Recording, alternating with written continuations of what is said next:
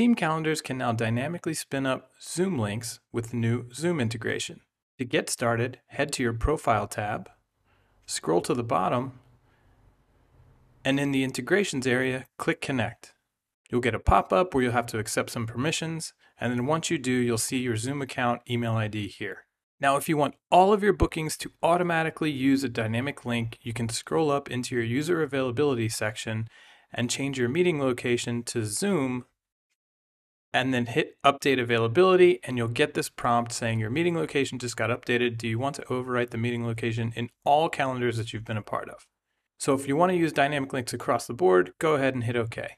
If not, you can hit cancel and you can go to your calendar settings.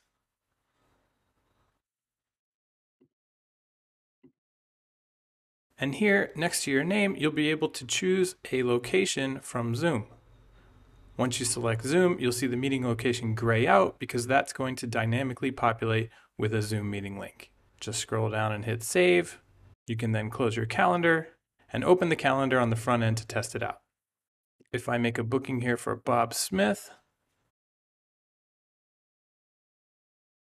we can see on the confirmation page that a dynamic Zoom link was spun up. And if we head over to scheduling calendar and we open Bob's appointment, we'll also see that Zoom link that was created there in the meeting location.